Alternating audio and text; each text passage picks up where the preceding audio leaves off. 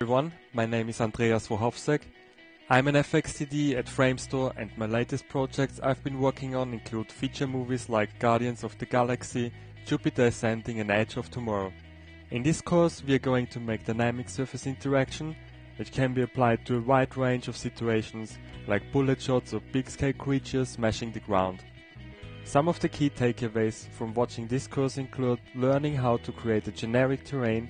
We are going to create the moon surface, dynamically deform the surface with the Lunar Moon Rover, manipulate emission velocities, particle simulation in DOPS, and generic placement of elements. By the end of the training, you will have learned how to link several networks to create a dynamic effect. I'm excited to work with Digital-Tutors and share these techniques with you. Sign in or sign up and let's get started!